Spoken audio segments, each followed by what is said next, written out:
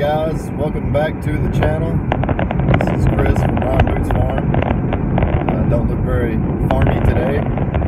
I got the shirt and tie on, headed into the day job. Hopefully y'all can hear me over the road noise. I did one of these little talks in the car a while back, called it Truck Talk, but in the car today that I normally drive into downtown Dallas, so I'm not sure if I can really keep calling it Truck Talk, but anyway.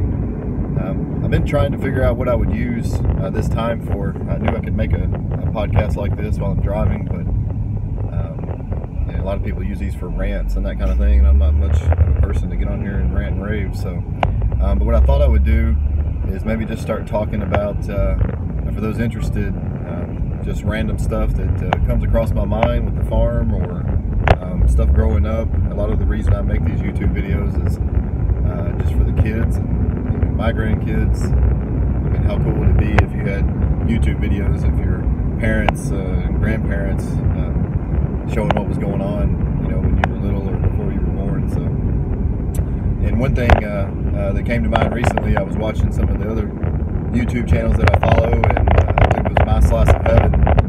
Was doing a walk around of their pond, and I made a comment that it reminded me of my great grandparents' farm. Pardon me while I change hands here.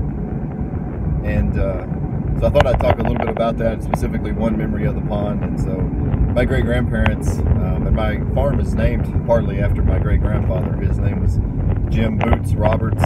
Everybody called him Boots, and so the Boots and Ron Boots comes from that. And we all called him Paul B, for Grandpa Boots or Paul B. And my great-grandmother's name happened to be Bessie, and so she was Maul B, or they were the Bees collectively. But they had a place up in northeast Texas between Mount Pleasant and Paris, in a little town called Johntown, which is not even a place anymore. It's just a sign on the road. But you turned off the highway and drove way back on this gravel road that I called the Bumpy Road when I was a kid, way back into the country. And they had a 150-acre place out there, and right on the corner as you came up to their place was a pond, and it was about an acre and a half, probably, maybe a little bit bigger. But when I was a little kid, it just had one little pier. Now later we built a bigger pier or dock on the other side, but when I was real little, it was just this straight walkout pier that was maybe 3 feet wide, it seemed like, and it just went straight out, I don't know, 10, 12, 15 feet, something like that.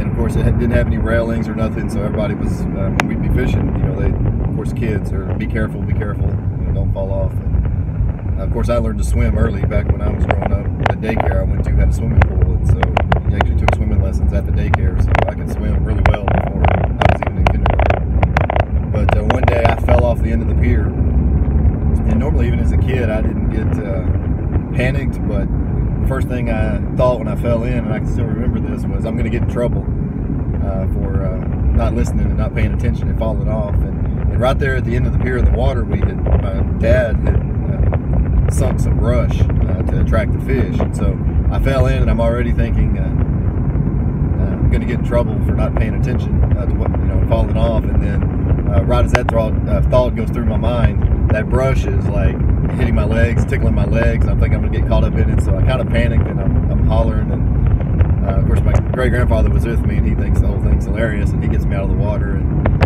he has to tell everybody, and he's laughing every time he tells the story for the next 6 or 8 months of a year, however long it went. But what goes around comes around. So a little while after that, he said it may have been 6 months or a year later, me and him were out there again on the pier, and I was on the end fishing, and he had walked back towards where it met the bank there, and for whatever reason, I don't know if he turned to say something to me or what, but he got his feet tangled up and he fell in. But the funny part about where he fell right along the bank. The water wasn't real deep, but he had a huge flock of geese at the time. There was probably 25 of them or more. And of course they would always be down in the pond. Well, the wind was blowing that direction, and all that duck poop that was floating had blown over against the bank, and it was thick, probably 2 or 3 feet out from the bank right there, and of course the moss and everything else, and he fell right smack dab in the middle of it. So, I got the last laugh on that one, because every time he would bring that story up about me falling in, he had to tell the part where he fell in. not long after, and I wouldn't let it go about how much I laughed at him for laughing at me for falling in. So it's a good memory, one I like to bring up and talk about my grandparents. And that's not the only time he fell in. When we built the other dock on the other side, he fell out of the boat while him and my dad were driving the piers down into the mud, and I think even they built another pond a few years later that we called the Catfish Pond, and I think he fell out of the boat or fell off it when we were building that pier. So he made fun of me for falling into one time, but he fell in 2 or 3 times afterwards. So that's all for today. Again, this might not have been a story about our farm, but it is a story about a farm that I spent a lot of time on growing up, my grandparents' farm, and they just called it the farm. That was one reason I named my place the farm, even though it's just a small 3.5 acre place. And we just have a few animals, sell a few eggs, but they always, we went to their place, we called it going to the farm, and they referred to it as the farm. So RonBootsFarm is part of where we got our name from. So thanks for joining us on this one. If you like these videos, hit the like button and hit the subscribe if you hadn't already. We've been gaining subscribers. I think we went from 13 just a few weeks ago to we're up over 40 this morning. So glad for all the new folks that have joined us, and we'll keep putting these out. I've committed to putting them out. If nothing else, even if nobody was watching, I'd still do it just so they'd be there for my kids and grandkids, because I just think it's really neat to have that info out there, have that media out there for them to go back and look at. So we'll catch y'all on the next one, and y'all have a great day.